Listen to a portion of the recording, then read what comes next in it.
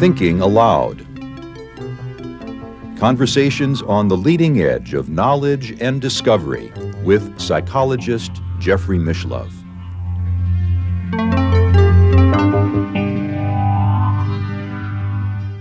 Hello and welcome. I'm Jeffrey Mishlove. Today is a bit of an unusual program. We'll be discussing affirmations, new thought, and beyond. My guest is Darryl Robert Schoon, who is widely known as a financial analyst, in fact, an individual who predicted the financial crash of 2008. You can visit his website, drschoon.com. He is also a minister of the Church of Universality, a spiritualist church in Tucson, Arizona. Darryl is one of my oldest friends. I've known him since 1971. He is the author of Darkness in a Light Place, The Prison Years, which we'll be getting into. And he's also written a novel. Welcome, Darryl. Jeffrey, it's amazing that I'm here. And you're here. It's amazing. And we're doing this. Yes. Yes, we are. I had a restaurant in Berkeley when you came in 1971. You ran the Great Shanghai Steel and Ironworks. Yes, an organic Chinese restaurant, maybe the first. Yes. It was ahead of its time. Yeah. That's why we went bankrupt when we became vegetarians. Uh-huh. Well, most of the guests on this program are academic types. Yes. And we often have scholarly discussions. This is going to be a little different because really, if anybody has come through the school of hard knocks, I think it's you. I've learned that I am only one of many. Mm-hmm. All right. And I think that the reason why I learned that way was I'm sort of resistant as a personality. And the more resistant you tend to be, the harder are the knocks. That life itself is not malevolent, as I used to be suspicious, that it's really as kind as it can be. But if your resistance is high, so will the lessons. Yeah. And I've learned a lot. Mm-hmm. And I don't regret a minute of it. Well, and you're here with me now, and you look fabulous. Thank you. I'm delighted to see you. Let's start by talking about affirmations, because I know you began working with affirmations very early on in your career. Yes. In 1973, I'd gone to law school years before I met you. I graduated from University of California, Davis, with a degree in political science. All right, during the 60s. And I dropped acid, became a hippie, and really started studying metaphysics. All right. And my friend from law school, Marshall Thurber, and we're very close today. He was very intense, very driven.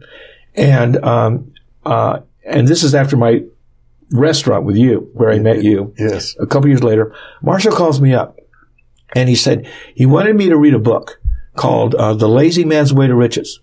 This is 1973, 72. And this book later was the largest seller of direct mail order in the history of mail order. But nobody knew this then. It was $10 money back guarantee, which is a lot of money in 1973. It was. And Marshall wasn't lazy. He's an Aries, and he was driven. But he wanted to get rich. All right? And I'm a hippie. I don't care a lot about – I'm Chinese, so I do care about money. But the hippie part doesn't care at all. All right. And, but I was curious because I'm always curious about what Marshall is reading. So he gives me the book and I read it. And Jeffrey, I was stunned. The closest thing that I could say to this book, and it wasn't that close, was Roberto Assagioli's book, Active Will. Mm-hmm. Brilliant book. Which is one of the foundational texts of the field of transpersonal psychology. Okay. Mm-hmm. I don't have the context, but I knew the book. Yeah. All right. And this book was written by a guy named Joe Carbo. He was a used car dealer. And he had gone broke, and somebody handed him a piece of paper, and he was absolutely in dire need, and he followed all the instructions on it. And he said, this is why I believe I'm now a millionaire. So Marshall gives me the book. I read it. Like I said, there was elements that reminded me of Assagioli's Active Will. Stunning book. But very different foundation from a used car dealer. These later on were exactly what came to be known as affirmations. All right. Yeah. Shakti Gawain made that field very, very famous. Yes. In the creative visualization. Creative visualization. Yeah. Joe Carbo had the way. You wrote down what you wanted, you needed, wanted, and put everything in the present tense, put them on 3x5 cards, close your eyes before you went to bed, and when you woke up, and you said what those goals were in the present tense, and imagine them being real. Like you already have it. Like you have it. Okay. Mm-hmm. And Joe said, I don't know why you have to do it, but this worked. All right. So Marshall's did what he did. I did what I did. Okay. I never saw his list. He never saw mine. The first thing on my list was, well, I'm a hippie. All right.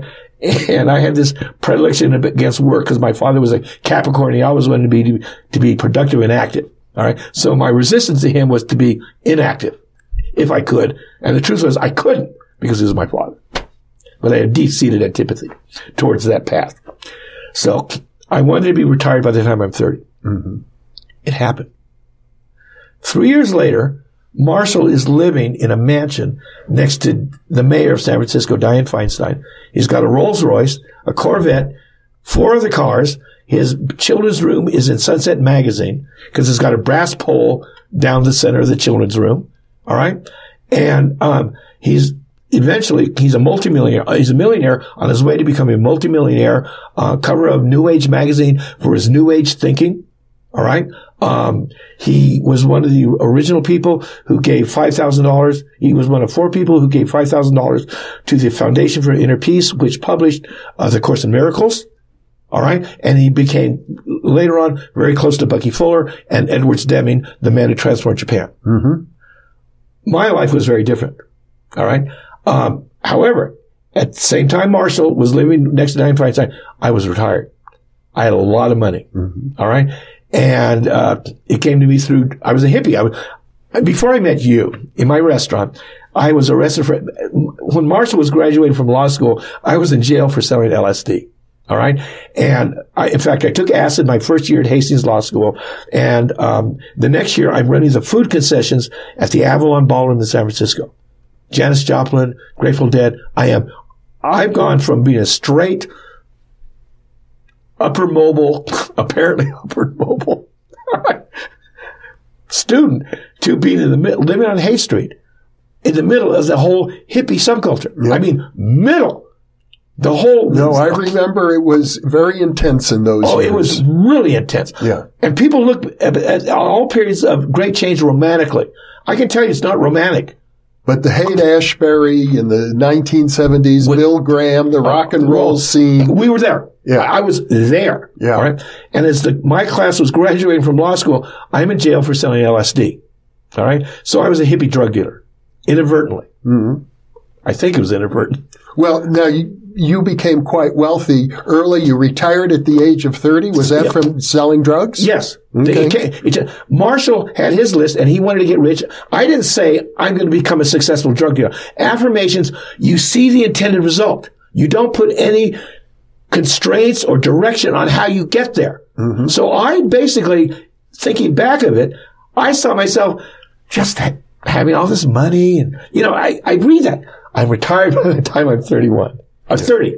Mm-hmm. And imagine what it would feel like. Yeah. And it happened.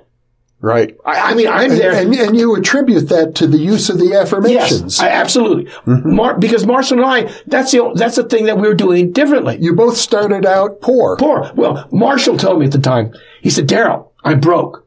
I said, Marshall, you're broken wingtip brogues. I'm broken flip-flops. There's a difference. Yeah. Okay. But so we started out from our own relative desire to get wealthy. Mm-hmm. We both got wealthy. Mm-hmm. All right. Really wealthy. Okay. What happened was this. I'm living on Union Street, 1976. I have everything that people think that they would have, they'd be happy. Mm-hmm. I still have my youth, which I don't have now. All right. I have a whole lot of money. I'm married. I have these 2 wonderful kids. The only thing I'm thinking about is what to do with my life in the day. Where do we eat? I'm trying to heal my relationship with my father, so I'm taking private tennis lessons because my father was a tennis junkie. Mm-hmm. All right. And that's what I'm doing. And so life is good. And I'm living on Union Street And Jeffrey, I hear these words. One day in my place on Union Street, I hear the voice. This isn't it. And I'm shocked. Not that I heard the voice. I'm shocked because of the implication. What do I do? Give it all up? Now, in retrospect, I thought, if I had been in my 40s, a very successful corporate, attorney, and all of a sudden I feel very dissatisfied with my wife, my kids, my lifestyle, my many homes, my great wealth, and I hear these words at a very deep level, this isn't it. Perhaps I would have given it all up, moved to Haight-Ashbury, and started making belts and selling them on the street. But I'd already been there. Yeah.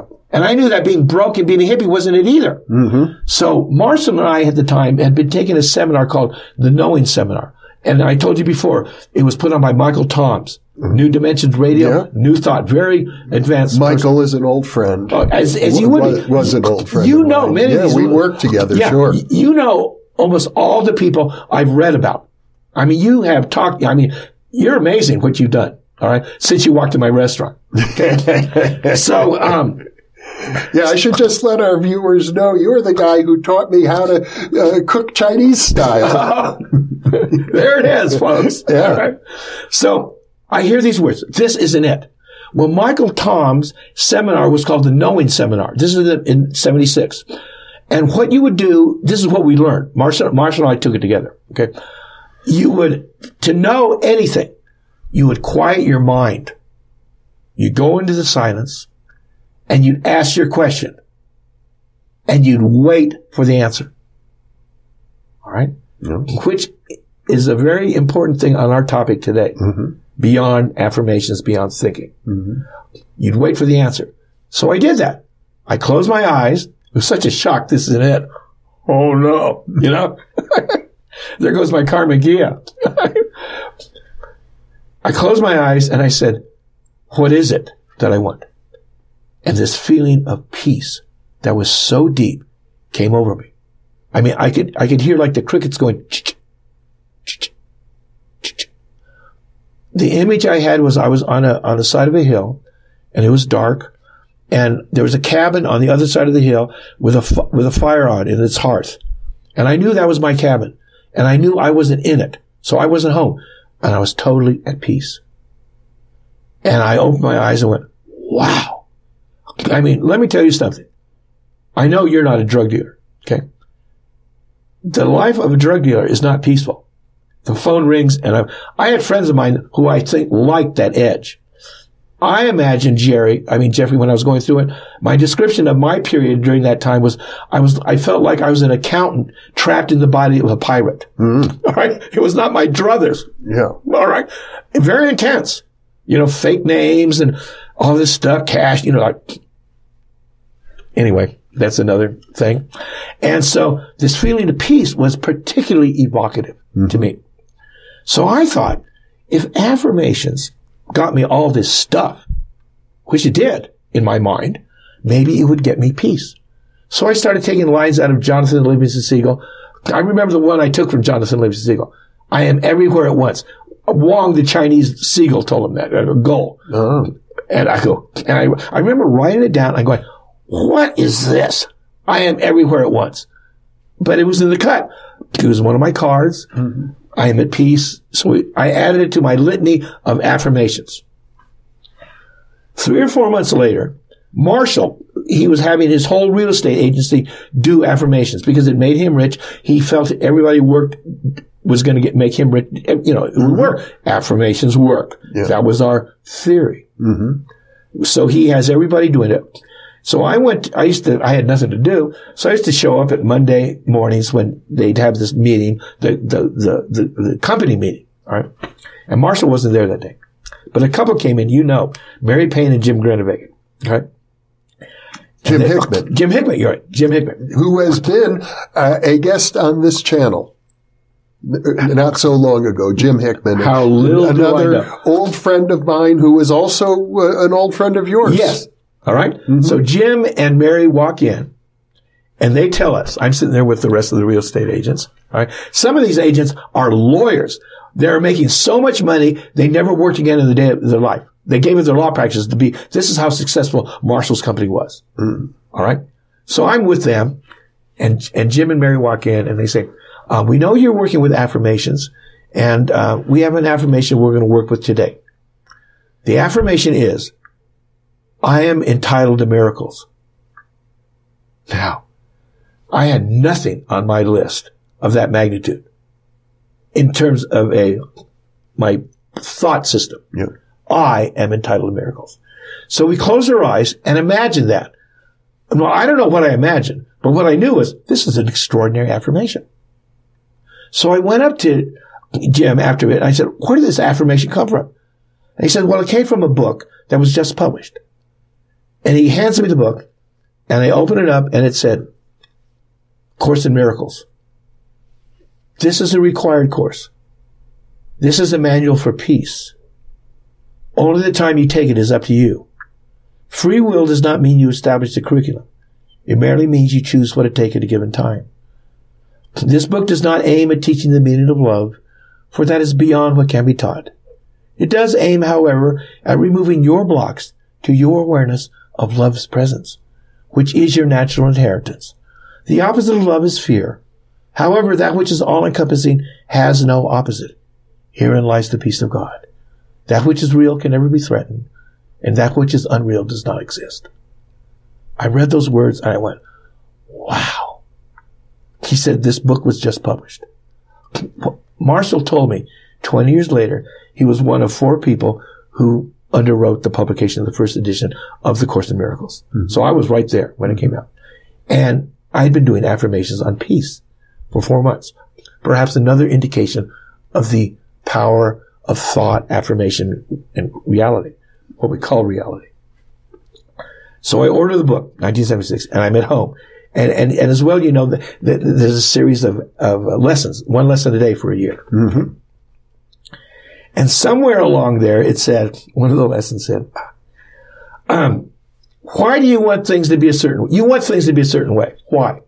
It says, because based on your past experience, you determine what's good and what's bad. And some of the things, you know, you don't want to happen again, and other things you do. It says, let me tell you something. The book doesn't talk like that. The book has been iambic pentameter in a very lofty, very loving, conscious, knowing place. I'm interpreting. The idea is that it was channeled from Jesus Christ by a Jewish lady whom I met, Helen Schuckman. Oh, I met Helen too. Yeah. Helen, she was an atheist. Yeah. And she said she was always uncomfortable with what they do her. Yeah. And Helen told me, she said, when she started hearing the voice, mm-hmm. she thought she was going through menopause.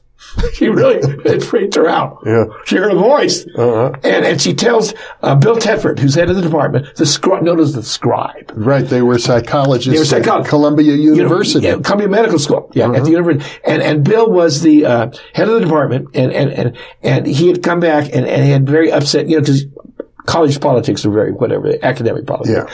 And he said, there's got to be a better way. And Helen said that when she heard him say that, which she thought was unusual for Bill to say, because Bill was very intellectual, I love Bill. Mm-hmm. He had a great sense of humor. And Helen said, when he said that, she heard these words come out of her mouth.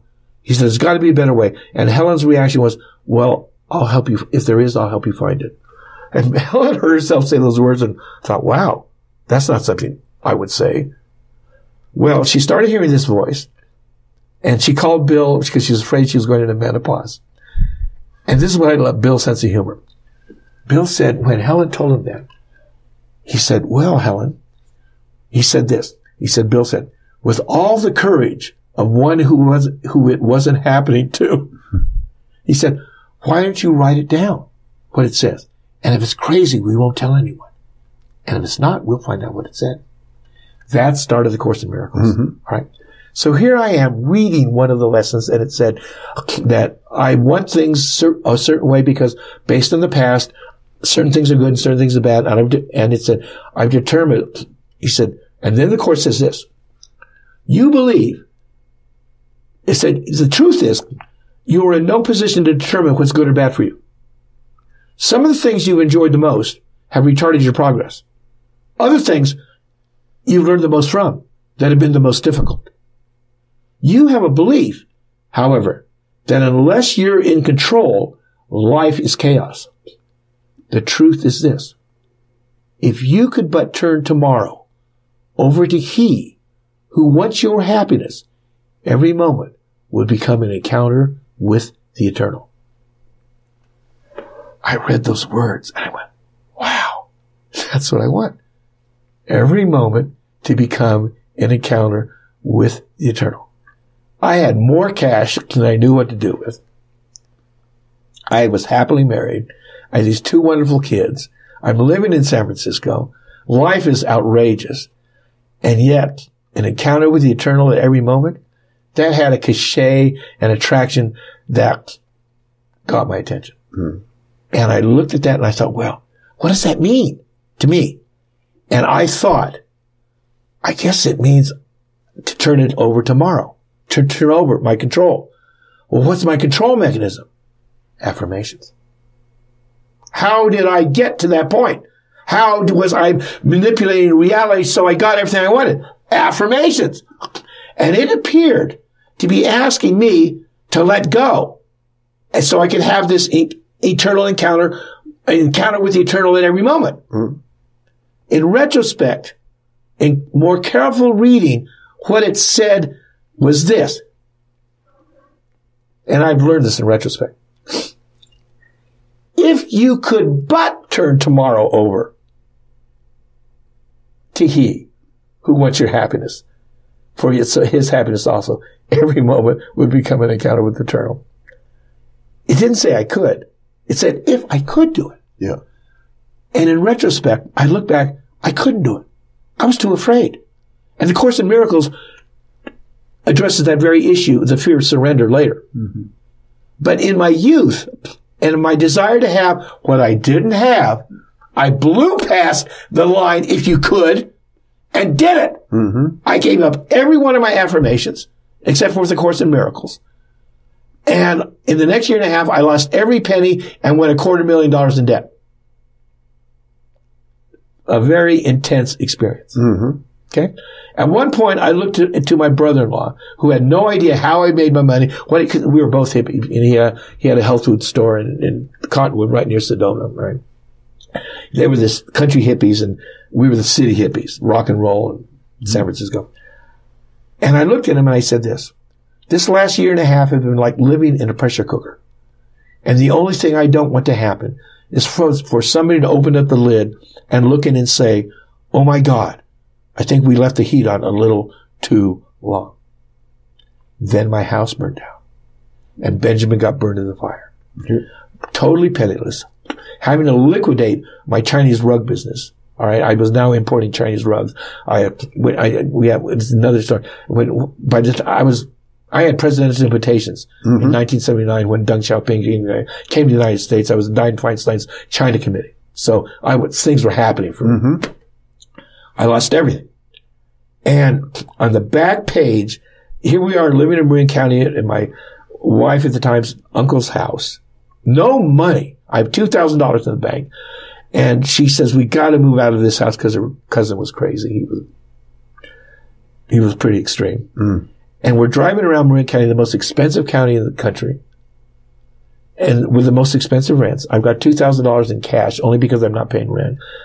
And we're looking, and on the back page of the Independent Journal's classified ad is a whole page ad for Joe Carbo's Lazy Man's Way to Riches. That's how the universe communicates with me. Mm-hmm. And in case I didn't get it, my wife says, don't you think we ought to do that again? She knows I stopped it. Yeah. And she knows what happened to us. Mm-hmm.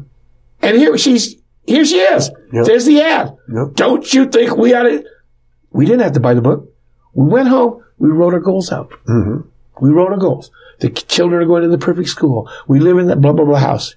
She wrote, I go to Europe, Asia, and Tahiti. Everything happened in the next year of those goals she wrote down.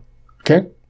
From doing whether the affirmation, all we know is we did the affirmations. Mm-hmm. Okay? You did the affirmation and you got the results. And so it's natural to assume that it's going to come up. A causal relationship. Yes. By this, very causal. Yeah. Okay? A year later, we're at a suite at the Hassler Hotel in Rome. Mm-hmm. All right. Really broke. Yeah. And life is good again. Okay. Then I read another book. One of these books. Somebody should control my reading list. I think somebody is. And it's a book that you're familiar with. Harold Percival's book, Thinking in Destiny. Mm-hmm. Published in 1946. I'm a deep student of metaphysics. I remember when I met you, Jeffrey, and we had a few conversations, and the thought that came to me was, wow, this man has read more than I. That was I never told you. No. That was one of my thoughts. Yeah. Wow. Back in the early 1970s. Yeah. At that time, this man has read more than I was deeply into metaphysics at the time myself, yes. And that was a little thought I had about my subtitle on you that I never shared with you. Okay. Okay. Wow. Okay. So I'm reading this book, Thinking in Destiny. Oh, gee. And I get to this paragraph where he says, your use of thought to create your reality is an inappropriate use of this power at this time. Why? Because at this time, much of what you learn comes through adversity. And you are using this power to keep these situations away from you. My reaction, totally. Whew. I had no answer. And it seemed correct. Mm-hmm. The Course in Miracles said much of what the most intense periods, where you most uncomfortable, you learn the most from. And this said the same thing. Yeah. At this time, much of what you learn comes through adversity. And you were using thought, affirmations, we call it, to keep these situations away from you. Mm-hmm. So I had no answer. So the next time, my money starts going south, because it goes north and south quite often in my life. I wasn't ready to give it up that easily. I threw the I-Ching. And you're still dealing drugs, I presume. Yes. Mm-hmm. Okay. I would retire intermittently. Yeah. But, I would come back into it intermittently. So the life of a drug dealer. The life of a drug dealer. And I might just mention parenthetically for our viewers, if they really want to understand that, they should check out your novel, because you've written a novel about that life. Well, so what happens? I read this, and I throw the I-Ching whether I can do affirmations, and it goes, no. So then I asked knowing, which is source, the knowing seminar, can I do affirmations? And it said, no. So I sat there like a bump in the log, and a year and a half later, I get sandwiched in a sting operation for a Colombian drug dealer. All right. And I get sentenced to 10 years in prison, 1985. All right. And once I got to prison, I threw the I-Ching and I said, can I do affirmations? I said, sure, go ahead. I was now where I was supposed to be for my adversity. Well, I can say this. I want to note it with three things that happened. The first week in prison, I met Howard Hughes's ex-banker, who told me a story about a CIA scam, White House CIA scam of $500 million, which explained why he was in prison. And he told it to me under extenuating circumstances, and I was the only one who told, which is the reason why we reconnected.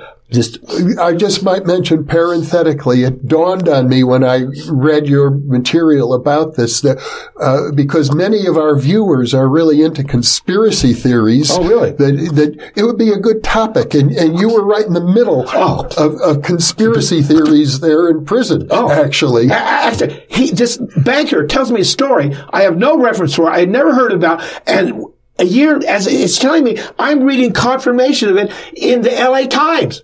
That they had discovered $500 million of U.S. Saudi money, which Norman had told me he solicited from the Saudi royal family. Nobody knew about it. They're in the L.A. Times. I'm reading at Lompoc, California, the L.A. Times story that the money had been discovered commingled with funds from Iran-Contra in the bank account of Israeli-Swiss banker Bruce Rappaport. All right, who 20 years later I found out whose Bank of New York is connected to 9/11.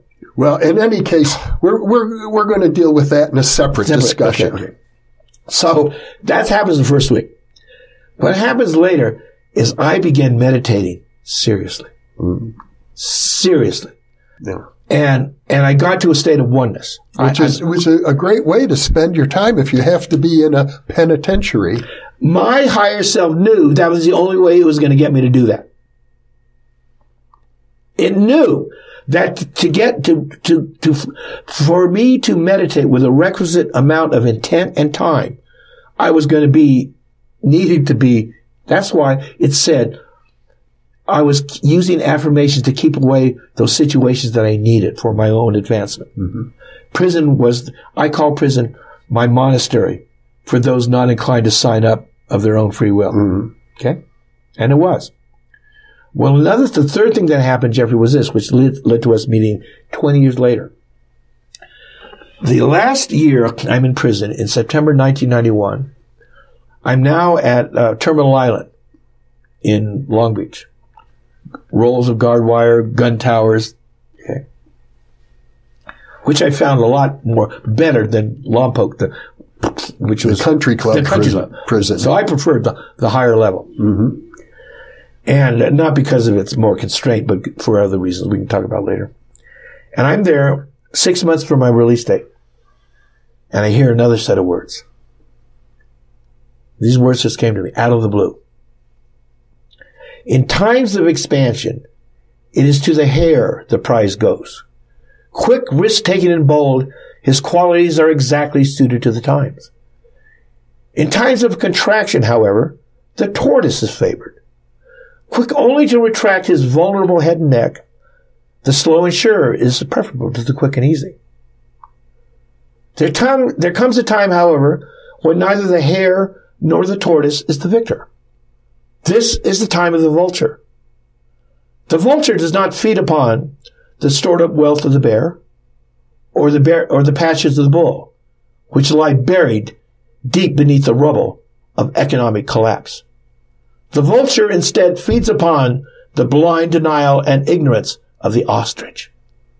The time of the vulture is at hand. Now, this is like a download that came to you. Just came to me. Yeah. I am not. Tell me about the economic situation to knowing. No. Mm-hmm. It just comes to me. You didn't ask for it. I didn't ask for it. And I wrote it down. Mm-hmm. Just like I wrote down at the beginning of my novels, which you read years later, yes. 5 years later. Mm-hmm. I write it down and I look at these words and go, what is this? There was no context. I mean, even though I was in prison, I knew we weren't in the middle of an economic collapse. All right? No sign of this at all. This is the early 90s. 91. Yeah. September of 91. I get out in February of 92. I'm living in San Francisco. And that decade, I began for reasons unknown to me, I began studying the causes of the Great Depression. What happened to the money? Very interesting question. What caused it? I mean, I become fascinated with it. I turned to Martha at this time. I said, I'm an ex-hippie. I said, why am I reading about this? All right. Later on, what happens, I now understand it. I understand it from a very deep level. I mean, I understand money. I understand gold. I understand the economic collapse. And what happens is that because of this, my friend Marshall puts together a group of people, all right, in 2004 called the Positive Deviant Network, which he brought together around 60 people. It was a private network, $5,000 a year dues. You'd meet 4 times a year, and they were very high-powered people. Mm-hmm. And Marshall said, out-of-the-box thinkers who had achieved success. And he asked Martha and I to join. All right? He said we were among the most deviant people he knew. Marshall believed that positive deviants held the answers in times of crises, of immense change. Mm-hmm. That when change happened, it was those at the fringes that had the answers. Those at the center didn't understand the change at all. They saw the change as a threat. Those at the fringes saw the change because they weren't at the center. Now Marshall said that everybody at the fringe doesn't have the answer, but those who do have the answer are at the fringe when the crisis starts. All right, and eventually they move towards the center. And really, when the paradigm shifts, their thoughts are the basis of the new paradigm. So Marshall puts this together in 2004 because he wants to bring these thinkers, these crazy people, including Marshall, bring together in a network, because Marshall believed that everything spread through networks. Mm-hmm. So Marshall puts this together, invites Martha and I to come. One of the people in the network was a retired bond trader, John Body. I had no idea who John was. John's very low key, very unassuming. All right. And I meet him with this group. We met 4 times a year. Sure. Marshall says, Darryl, John is very worried about the economy. Well, he wasn't worried like I was by that time. I had worked myself up into a head of steam about this collapse. Mm-hmm. I had become obsessed with it. Yeah. I mean, I'm driving around in there, thinking this place is going to be in shambles. All right. Because once you hear those words, once you really see the water on which we're walking of credit and debt, you know it can give away at every moment.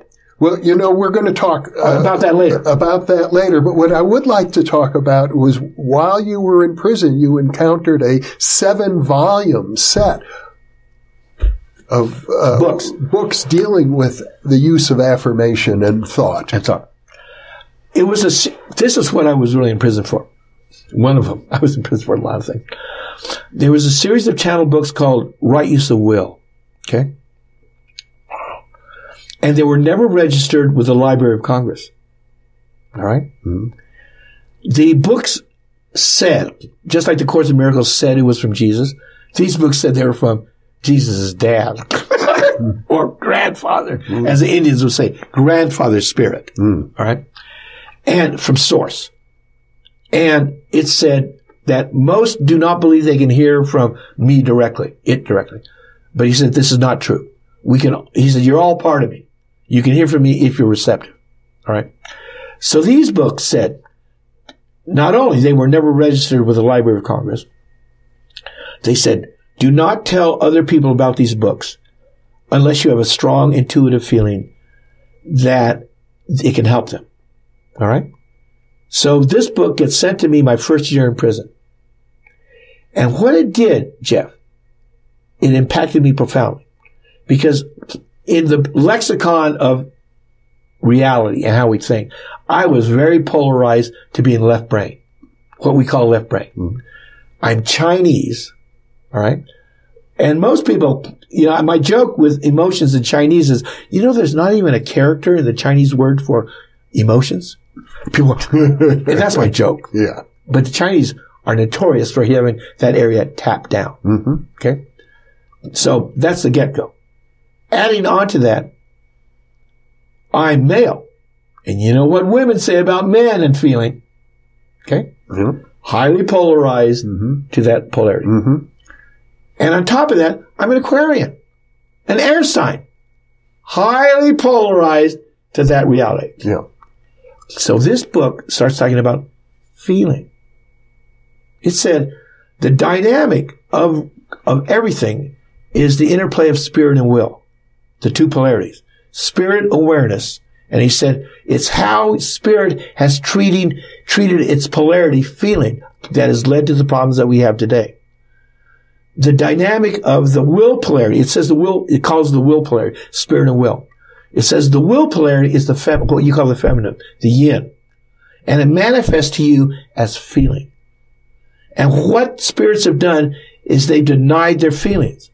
Because the feelings are so full of these uncontrollable terror, rage, anger, that we put a lock on it. Mm-hmm. All right? And it said, because of this, you're not learning and you're not moving. Because you've frozen one of the conduits of life itself, one of the streams. And then it goes this. This is where it gets me. I told you this story last night.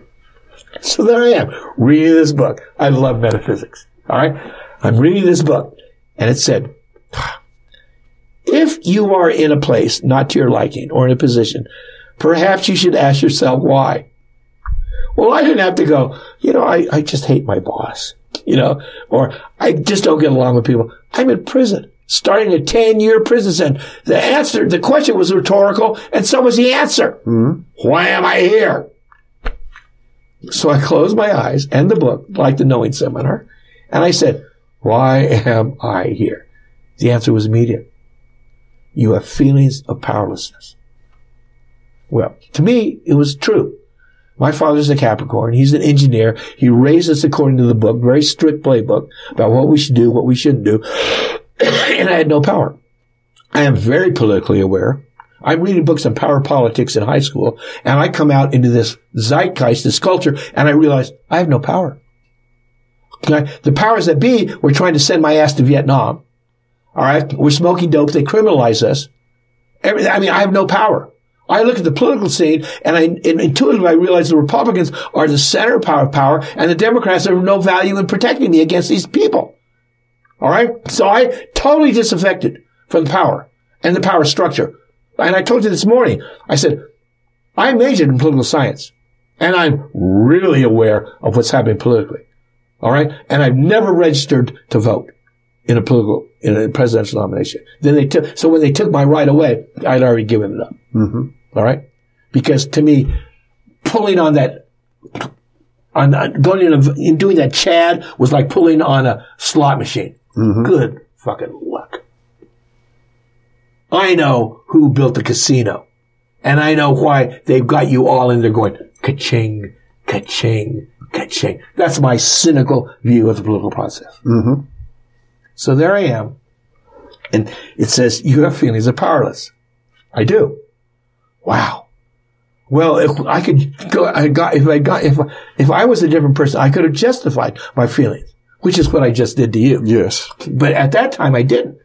Because the implications were, because I was not willing to feel my feelings, I had evoked a reality where I was powerless totally in the exterior reality. Mm-hmm. Because I had these feelings that I was refusing to feel, I had triggered a phenomena in my life where I was truly powerless. Your unconscious feelings. My unconscious feeling. Yeah. That I was trying to stay away from. Mm-hmm. They were running the show. They were running the show. And so in 1985, 86, when I'm reading this, I thought, wow, if this is the way things work, it's a new idea to me. This idea, if this is the way things work, I better start feeling my feelings. The book said, you believe as spirits that your feelings are an exterior part of your reality. So I want to tell you something. He says your feelings are your reactions to your reality. They are your feelings. So your feeling in a certain situation is your reaction. And by denying and by your refusing to feel those feelings, terror, powerlessness, helplessness, fear, loneliness, separation, you are killing those feelings because you are light. You are light. And light is life. And when you withhold the light from a part of yourself, which is your feelings start to atrophy and die. And as their paroxysms are getting closer, they start freaking out and bringing these realities to your attention, hoping to get your attention, hoping to get your light to come to them. They don't even know this. They're unconscious. They're in the dark. They're in the dark, literally. And you are the light, literally. And by withholding your attention and refusing to feel these feelings, you are withholding life from a part of yourself, which are your feelings. And that's why you are dying. It's a very powerful insight. That's what I was there for the insight. Mm-hmm. All right. Now I know, Jeffrey, that if I was on the outside in my estate in Marin County, my feet up, reading this metaphysical book, because I'm interested in metaphysics, and I'd read those words, they would have had a different effect on me. Mm-hmm. But it sort of put me in its sights. Darryl, could you raise your chin a little more? Your Honor. They had to get me where I would get it. Mm-hmm. And they got my attention. Yeah. Seriously. So in 1986, I began to be open to my feelings in a way that I never had before. Okay? Mm-hmm. And so that's as our talk about affirmations and thoughts, okay, is that I realized that thoughts, as powerful as they are, and they truly are powerful, because I've experienced the power of thoughts at a level that most people haven't. I mean, I've gone from having no money to suites in Paris and then stopping them and going back down to having no money. Yeah. Whoa, I wonder what happens if you touch this. Mm-hmm. Okay? It makes me afraid to touch anything. Yeah. All right? Which leads me to where I am now. One of my jokes about myself and how I live life is that because of my personality, when I wanted to go somewhere, I put my foot on the gas pedal because I want to get there fast. Mm-hmm. But because of my fears about life, I had the other foot on the brake, just as deeply held. And I'm spinning around going like this. Mm-hmm. All right? Jeffrey. I'm sure you're not the only one. Okay. I have come to the conclusion that the best way for me to get what I want is to go into neutral. Mm-hmm. To be in the moment. And I'm rereading after all of these years, partly because of this conversation we're having today, Harold Percival's Thinking and Destiny. Mm-hmm. I'm not yet through it. It's 1,000 pages. I am on page 76. I know exactly where I am. And I'm reading it very carefully. Mm-hmm. And he talks about thought, thinking and destiny. And he talks about it in a way that I've never run into people talking about thought. All right? And what he says is this. When you think with attachment, you create a destiny. And a thing is going to happen to you. All right? And it does. I mean, even quantum mechanics know the power of our thought and observation on anything changes it. Mm. Changes it! I mean, how can this be? It doesn't matter. It is. So I'm reading Harold Percival in a way I've never read before. Now you realize this is a book I read in 1983 that scared the bejesus out of me and had me stop doing affirmations, and I ended up with a traumatic 10-year prison sentence, okay? Which changed my life for the better. Mm-hmm. I just paid a high tuition. But as we all know, the best schools have the highest tuition. Allegedly. Okay. So there I am, back to reading this book because I knew I was going to be talking to you. I have these thoughts you brought up. I'm thinking about things I haven't thought about in years. And I'm reading Mr. Percival's book, Harold Percival's book on thinking. And it coincides with much of my other thought about thought. All right? Because we are conscious beings. We are light. And thought is creative. I mean, it sets what we are in here and now in motion. You've thought, according to Harold, you've thought this. Mm-hmm. This didn't come from out of the blue. The fact that you live in Albuquerque and we're now in your studio and you came in my restaurant in 1971 did not have, it comes from out of the blue, but where it comes from is the process called the power of thought, which is the subject of our conversation. Mm-hmm. But the subject of our conversation is and beyond, mm-hmm. which is going to neutral. Yeah. Okay? In the state of neutrality, or what Ram Dass or Sri Ramana Maharshi called now, for want of a better word, in the moment is the potentiality for everything. I've now gone from the idea that I'm powerlessness, which was an observation I made in my life after I was born. No power. To the belief, to the theory that I am all-powerful. But not the I that I identify as Darryl Schoon. The I that I am a part of. Okay? If thine I be single. I. We always interpret it if you only look at one thing, which it has a meaning there. If thine I be single. But there's another meaning. If thine I be single. If thy I-ness, if that identity, if the unity of self is unity again, then all things shall, that's where it is. In that apparent state of non-action, all action flows from. And the ego goes, well, nothing will happen then if you're in non-action. Of course the ego would say that. Of course the dissociated self would take that position and scare you. Try and, oh, I don't want to go there. I don't want to go there. Because it is afraid that if you go there, it will not exist. But it is not true. Many things the ego thinks aren't true. The ego will exist as your as your present conscious focal point in creation. You're not going to forget how to tie your shoes. No. And if you do, it's not because of enlightenment. It's because you're demented. You've got Alzheimer's. All right? Not because you've forgotten to tie your shoes. Not because you're enlightened. Yeah. Not because you're enlightened. So this is where it has led me at this moment in 2019, talking with you about thought. Yeah. And curiously enough, the title of your program has always been Thinking Aloud. And it is. I used to be very cynical about thinking. All right. I used to play. I had these cats. All right, and I would get down on my knees, and I had a very intelligent cat. And I said, Bruno, I know you're thinking about this, and it's not good. To my cat. Right?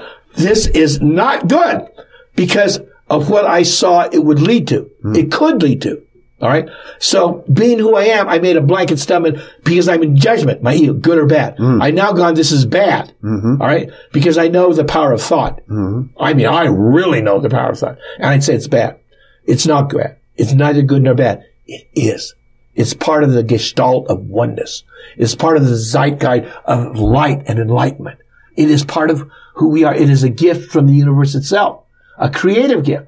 But because we are dissociated in the present state from our source, I call this EDS. We are all suffering from EDS, egoic dissociative syndrome. Oh. Okay? And when you are dissociated from your source, it's an unreal state. But things become real that were not real before. Fear, loss, terror, loneliness as a result of dissociating. The way back to oneness is the way back through those feelings. We have felt, and it's understandable, the further away you get from those negative feelings, the better off you're going to feel. That's not true. The opposite is true. You have to go back. You have to go back and feel. You have to go back through everything you denied, through all the loss from the very beginning. The state of dissociation, even though it's illusory, created a real reaction in us as sentient beings in our emotional bodies.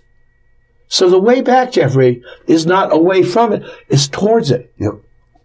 We are like the moth going back to the light that turns into the phoenix.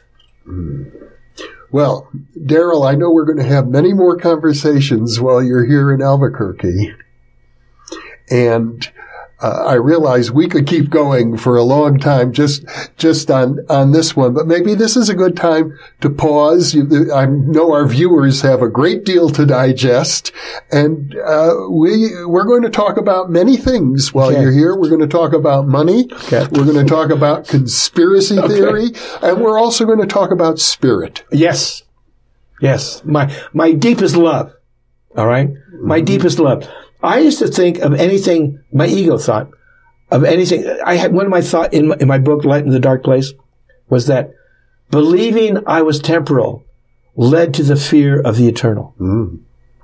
Now that I know I'm eternal, I have no fear of the temporal. And it used to scare the shit out of me, Jeffrey, because of what would happen to me. You know, I mean, I remember being on those things in the airports, they're people movers. Yeah. Okay. And it's early morning. I'm taking a flight. And I've got a briefcase filled with cash. It's early morning. I'm on that thing. And my briefcase opened. All the cash. This is why I a classic. See, Hollywood should have been there. They would have seen it. And I get on my knees and I look around. No one's there. Oh. And I put all the cash back in and I clip it up and I continue my journey. Now, that encapsulates my life. These unreal situations happening, my greatest fear not actualized. Darryl Schoon, thank you so much for being with me. This has been wonderful. Thank you for having me be here, Dr. Mishlove. And thank you for being with us.